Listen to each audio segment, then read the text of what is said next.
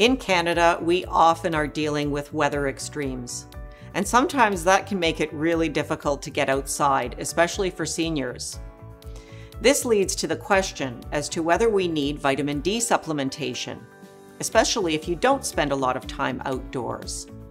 And the secondary question is whether there are any foods that one can eat to increase the amount of vitamin D that we get.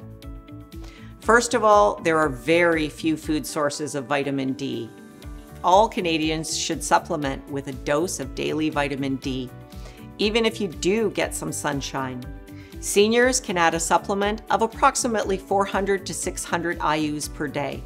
But make sure that you check on the advice of your doctor or healthcare professional on whether this amount is appropriate for you. Don't overdo it on vitamin D though, because it's a fat-soluble vitamin. And this means that it gets stored in your body.